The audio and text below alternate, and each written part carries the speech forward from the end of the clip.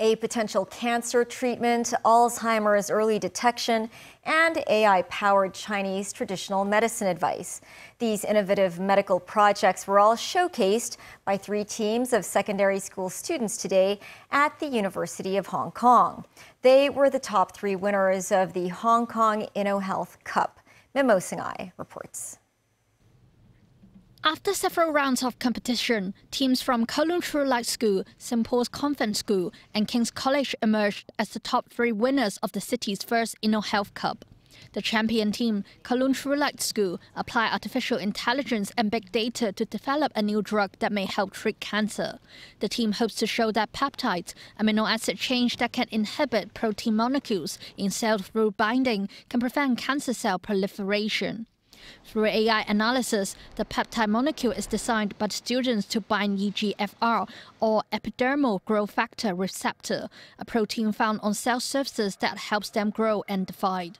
We knew that AI tools like RF diffusion or AlphaFold can help designing a peptide sequence for to make something that will specifically target our regions. If we have chance, we may do some clinical trial or other experiments for us to engineer the drug. St. Paul's Convent students, meanwhile, developed an early detection app to target Alzheimer's disease, helping individuals assess the risk of diagnosing the illness and promote regular screenings. Surrounding our team members, there are also some relatives that are becoming older, and they would show some signs of deteriorating memory. And we would like to identify whether it's some rapidly deteriorating problems such as dementia and Alzheimer's. And since we know that Alzheimer's disease is not currently curable yet, so we feel like an early intervention is the most important.